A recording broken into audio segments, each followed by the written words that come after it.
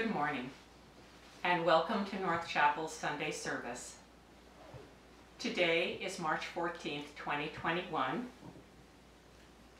and I'm very glad that we don't have to worry about walking into church at the wrong hour, because today is the first day of daylight savings. But good news, tomorrow is napping day, so you can catch up and get your time clock reset. I'm so glad that before the week is out, we will arrive at the first day of spring, the vernal equinox. And I think our sugaring season's begun. My name is Jenny Gelfand, and I'm happy to be with you here today. It's International Ask a Question Day. That's a tradition in the Unitarian Universalist Church and also in my family. March is also Optimism Month, something I go for, and Spiritual Wellness Month, something we can all strive for. Both those designations are a good match for the worship theme this month, possibility. In describing possibility, the worship committee says, every moment has potential.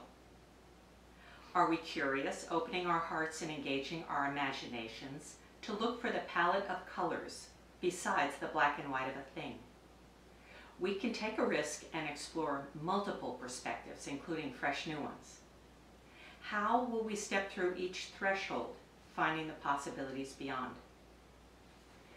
I remember my painting teacher, Rebecca Gottesman, telling us that black is really a mixture of hues, and that if you look closely at whites, they're rarely just white, as the contours of a snowfield might be, say, hinting amber, soft rose, faint steely blue. The last time I said welcoming words, I stood outdoors. It was late fall. I had planned to speak to you from there. I stood beside one big pine, or was it many? Trunks were like dancers lifting skyward. I'm fascinated by how trees seem to merge and diverge above ground and apparently also below. I wish humans could be more like that.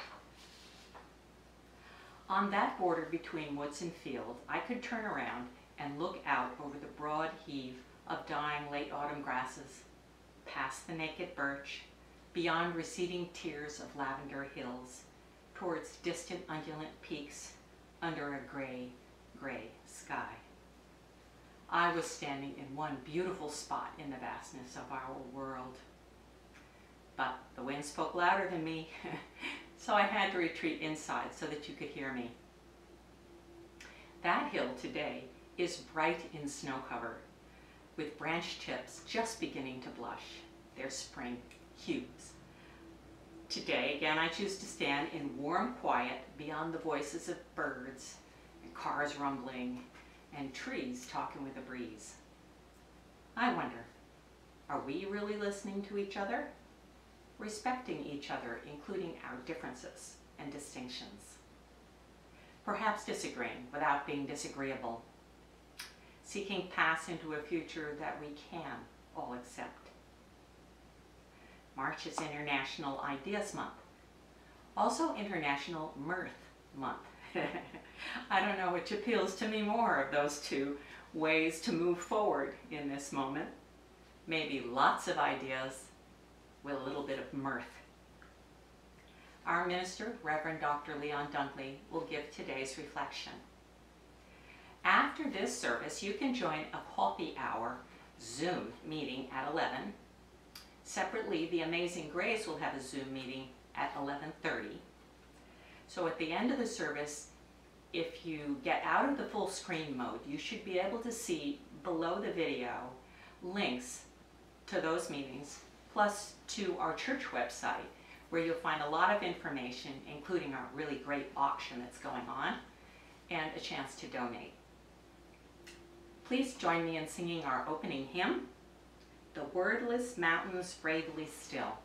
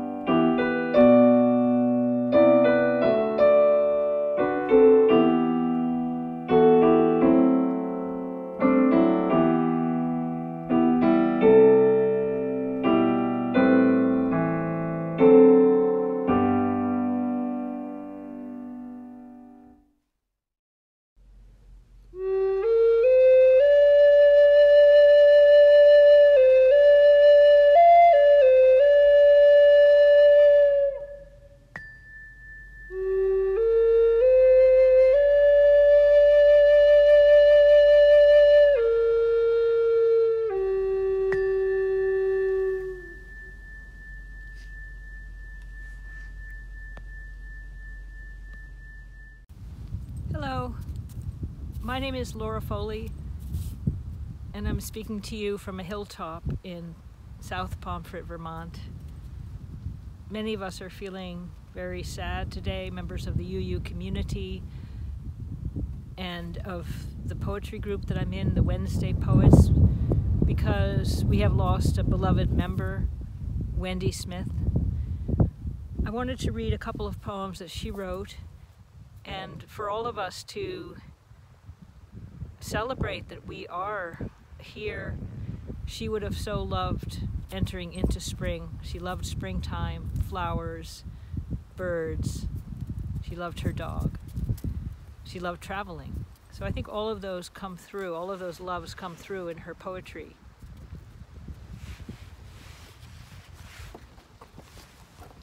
This one is called Eiders. Oh, I so love common eiders. Meditating this morning, what I espy are memories from last week's trip. I see the sand bask under the sunlight at Pebble Beach, while beyond drakes bob about in Sandy Bay. They sport a black skullcap with mask. The rest is an Oreo of black belly and wings with white back and face. The fashionably plumage mingle with reddish-brown hen friends in an assembled group called a raft. Their eider feathers are a fine soft down gathered for quilts from their nest linings. The sparkling serene ocean is their stage as they dive for mollusks in harmony. This silent symphony blossoms as my meditation metaphor, a vision that flowers into my beloved mom's song.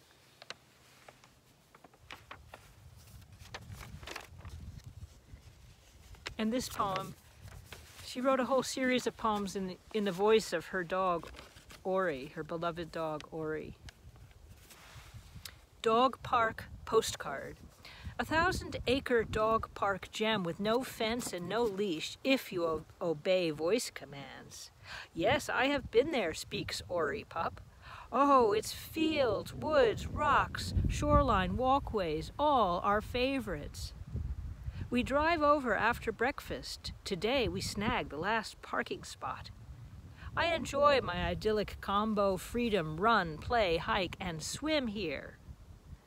Once my foregoer even found a turtle laying eggs in the forest. It's up in a pine tree state right across the street from the ocean. It includes a little long pond and a boathouse. Way fun. Late morning, the stallions and their riders head out for the trail. I am careful not to chase after them. Paths? Yes, a long loop one around the pond. Lots to do. All this makes me feel happy and free.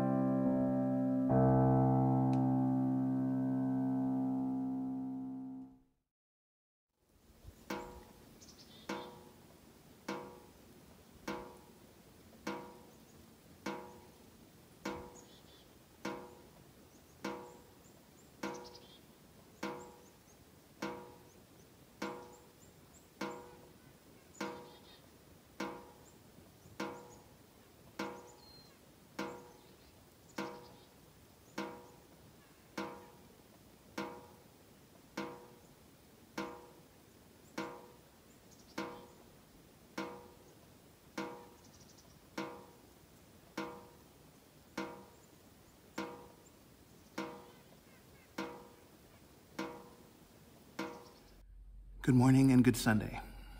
I hope that this new day finds you well. My name is Leon Dunkley, and I'm honored to serve as minister here at North Universalist Chapel Society, or North Chapel, in Woodstock, Vermont.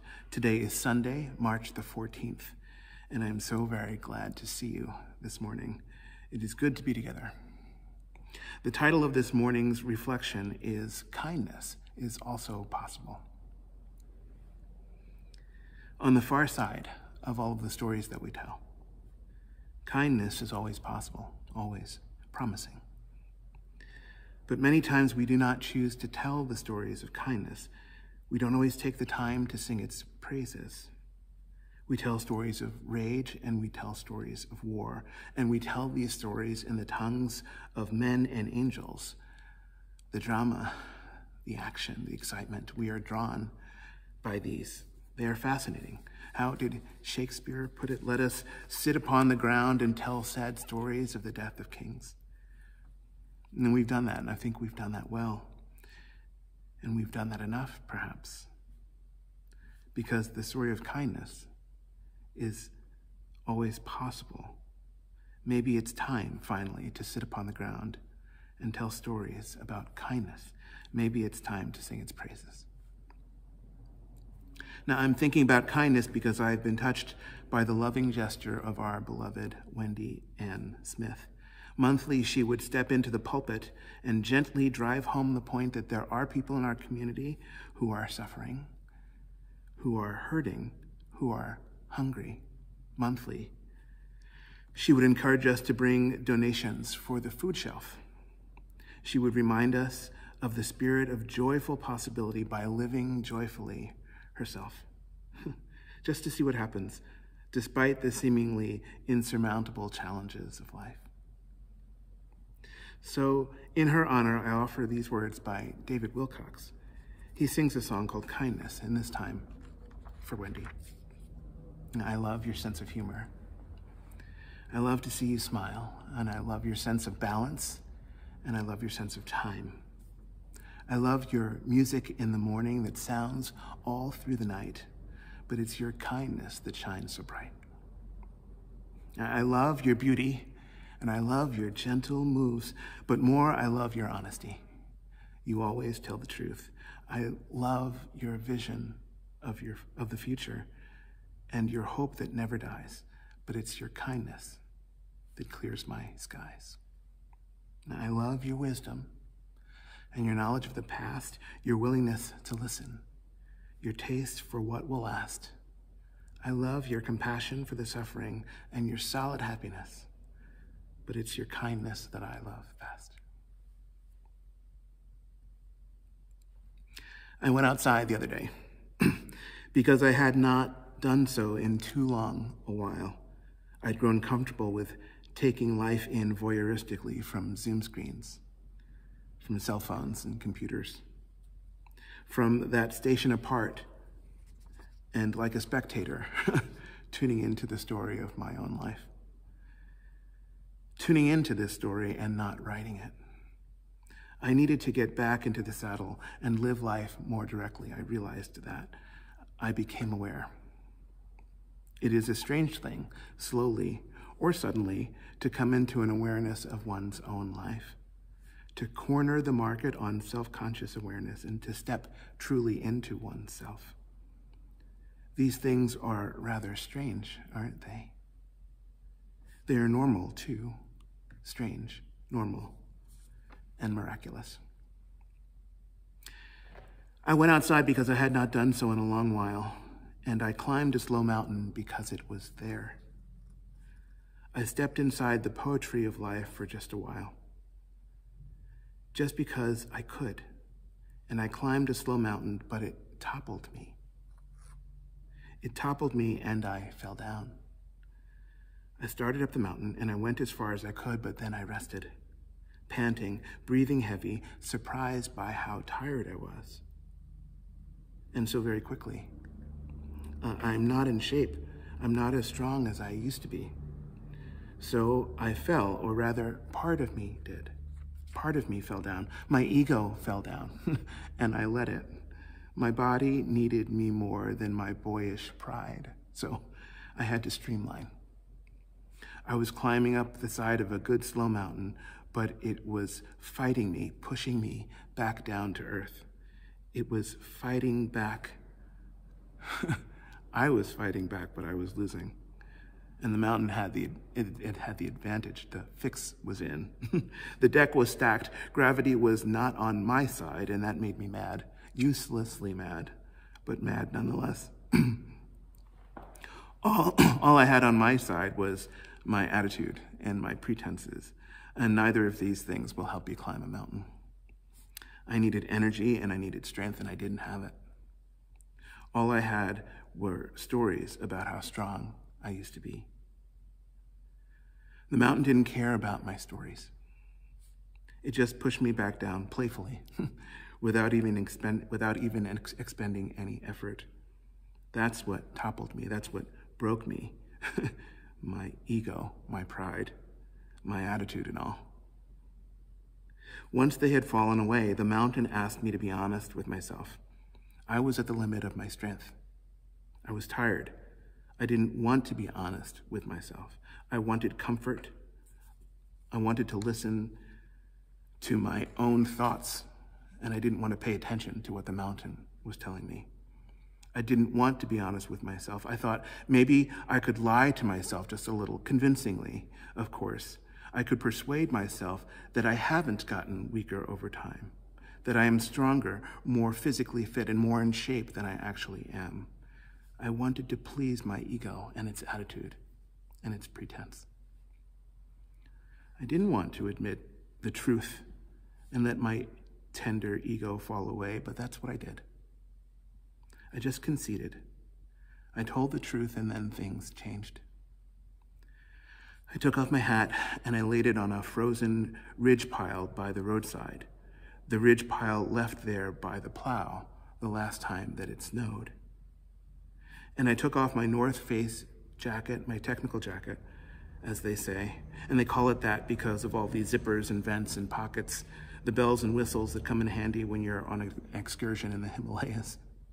I wasn't on an excursion in the Himalayas. I didn't need all of its technicality. Besides, I was hot. I was burning off, so off it came, zip, zip, zip.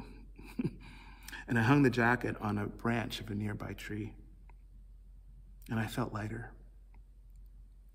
Then came the difficult work. I had to find a way to shed my ego. It wasn't as simple as shedding my hat and my jacket, but I found a way. It was something that I really needed to do. They say that need is the mother of invention, and I needed to shed my ego. I was panting. I was breathing heavy. I was surprised by how tired I was, and I was hot. I was burning up on that warm, late winter day. I needed to let go of what I was carrying, and so I did. I found a way to do it. I invented that possibility for myself. I left it all by the roadside, my hat, my technical jacket, and my ego. I went on without them, catching my breath and accepting myself. I wasn't pushing myself to achieve something external anymore. I was being newly kind to myself. I'm not always kind to myself. I'm outwardly kind, but not inwardly. I can be brutal on myself. Do you make this mistake? Inwardly, I rage, I war, I fight within myself, so consumed sometimes with my shortcomings. I make great big trouble out of such small things sometimes, when I forget that kindness is also possible. I went outside because I had not done so in a long while, and I climbed a slow mountain up into the air just because I could and because it was there. I didn't see the world around me. I didn't appreciate it. All I saw was my own rage, my own war, and the fight within myself. I didn't even see the road right beneath my feet with its melting snows and its mudslide textures, squishing step by step. I didn't notice the stream flow trickle of the gullies on either side of me, the running water. There was a little beauty inside of me at the time, fighting with myself as I was. I was all caught up in that fight. I didn't see the beauty that was around me. Some people believe that God resides in little beautiful things. In a bowl of soup, and a piece of bread, and a smile. And maybe we miss out a bit when we are unaware. Alice Walker wrote, "More than anything, God love admiration.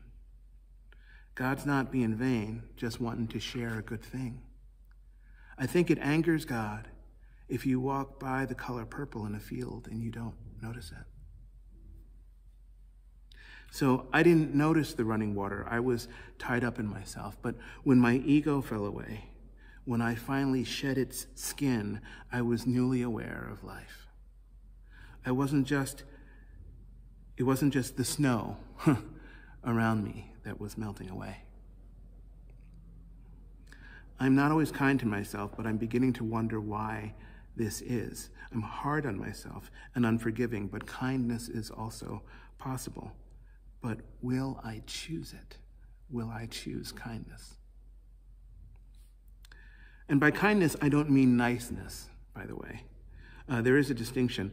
As a meditation teacher named Kevin Ellerton points out, people often use words nice and kind interchangeably, assuming that they are basically the same thing. The truth is, the difference between nice versus kind is night and day. Nice is a self-centered behavior pattern where you are acting in a pleasing manner to be a nice person, to get people to like you. Kind is an other-centered behavior where you are acting in the best interest of others and out of a sense of love, empathy, and compassion, end quote. Now, I get what he's saying here, but I don't know. I sense a bit of tension when I read these words. I mean, I think it's a good thing to clarify these things. I think that it's useful to think about the differences between niceness and kindness, but I think Ellerton goes a little too far. There are nice folks all around whose behavior can't be described as self-centered. There are kind folks who are not exclusively focused on the needs of others. I also struggle with the polarity that he implies with his words, with the extremity of the opposites, And that might sound funny, but it's true. There are degrees of opposition. I mean, if there weren't degrees of opposition, why would we call some things polar opposites and not others? Our language obscures complex and beautiful truths sometimes. Few of us, if any, would disagree that the North and the South Pole are on polar opposite sides of our planet.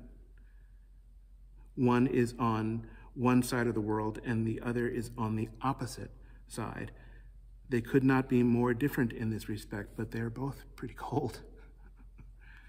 My mother wouldn't rather live in one than the other, warm-blooded woman that she is. Opposites are not always completely opposite. Life is weird that way. Nice behaviors and kind behaviors are not diametrically opposed. Sometimes they overlap like shingles, sometimes they coexist. Most often they are necessary to each other. They are different, of course, opposites in a sense, but maybe they are different more like dusk and dawn than like night and day. Dusk and dawn can look very similar. Maybe they're just similar things, but facing in different directions. Maybe niceness and kindness are similar things. Because they need each other. Day needs night, and dusk needs dawn. And more immediately, it's even more complex. It's obvious when one looks closely at the nature of the world. Day needs night, but not quite right away. Day needs dusk, and dusk needs night, and night needs dawn, and dawn needs day. They are born of one another, they are dependent on one another, and they really need each other, and so do we. It's messy. Maybe niceness and kindness are more like different snow melt mudslide roads that lead up and down the sides of the same slow mountain. Maybe they intersect sometimes and maybe they combine. Other times maybe they don't. I don't know. I'll have to sit with that a while. I'll have to reflect on this. Maybe all of these ideas will balance out. Maybe that's what wisdom is, compassionate wisdom. Maybe this is what we mean by loving kindness, by mindfulness. I've always wanted to know what mindfulness means. How do you define such a beautiful, huge thing as this? A man named Jon Kabat-Zinn remarks, "What mindfulness is has been in dispute for thousands of years." I'm quoting him now. Different traditions speak in slightly different ways about it. I came a long time to formulate a common sense definition, but one that was also mysterious. Something where you couldn't just get it by thinking. A definition that is designed to point to something that is beyond mere cognition. He says mindfulness is the awareness that rises from paying attention, on purpose, in the present moment, non-judgmentally. Now this may sound simple enough, but it's hard to live this out. It can be actually quite difficult to live this out. I used to think sometimes that I didn't have time or space in my life to meditate. I wonder what would have happened if I had shared this thought with Jon Kabat-Zinn. I imagine that it would have made him laugh. I imagine that he would have laughed at me and quoted himself, saying, "Leon, you've got nothing but time." The question is, how are you going to use the time that you have? Because the stakes are actually extremely high. They are so high that it's important not to take this whole thing too seriously. We have to approach it with a sense of humor. It's too serious to take seriously, and I'm quite serious about that. And then I hope that he would smile again, his great big knowing smile, his great big embracing smile, a smile that's large enough to hold paradox and confusion, that's big enough to hold the fullness of the truth. It's so easy to tell stories about the drama, about the hardship, about the rage, about the wars within ourselves. It's much harder sometimes to tell stories of simple courage, to tell stories of simple kindness. Our own hymnal reads, "Seek not afar for beauty. Lo, it glows in dew-wet grasses all beneath our feet." Beauty, wisdom glow in dew-wet grasses beneath our feet, in snow-melt running waters along the roadside, and in the view from the top of a seemingly insurmountable challenge in life. Kindness can help us see the truth of this, the depth of it. Kindness can help us to share our hearts with each other with abandon. There are plenty of artful wisdom teachers all around us in our time.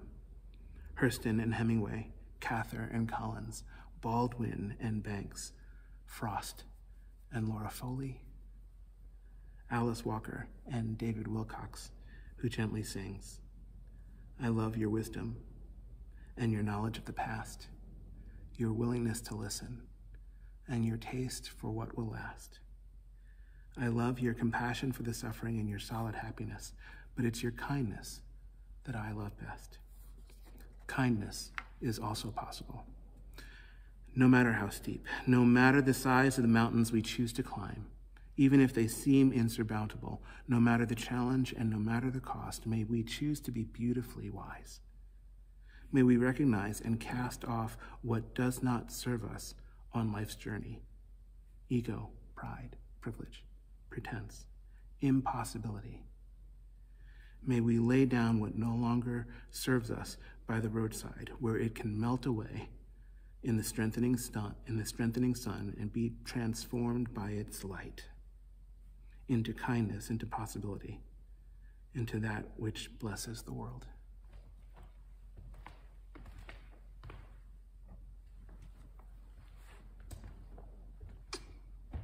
May it be so. Blessed be, and amen.